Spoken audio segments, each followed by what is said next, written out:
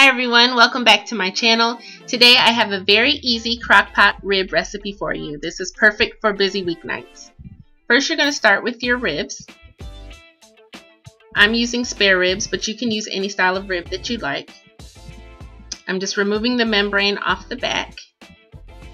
Now, normally I'm not able to do this in one pull, but for some reason today it just worked out, so I'm happy for the sake of this video I was able to get it off.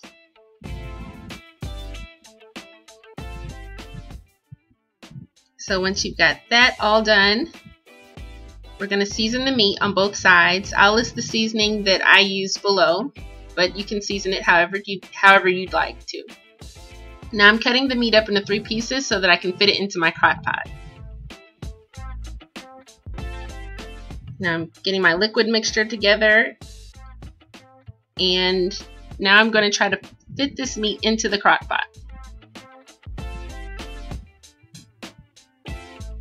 Normally I use spare ribs or St. Louis style ribs because they're smaller and they fit into my crock pot better, but these spare ribs were on sale, so I'm just making it work.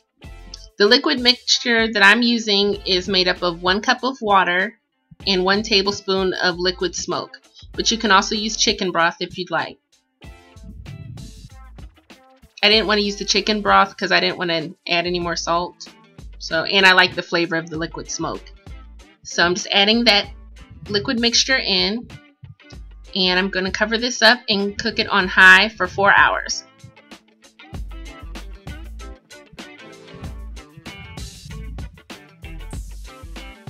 So after that's cooked, the meat will come out and be done, and you can see it's really tender.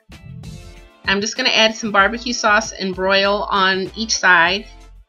Did one side for 6 or 7 minutes, then flipped it over and added more barbecue sauce and broiled for another 6 or 7 minutes. And you can use any barbecue sauce you'd like. I just got barbecue sauce from Kroger.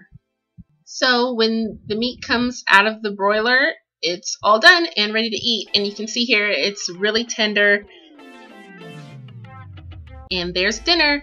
Thank you so much for watching.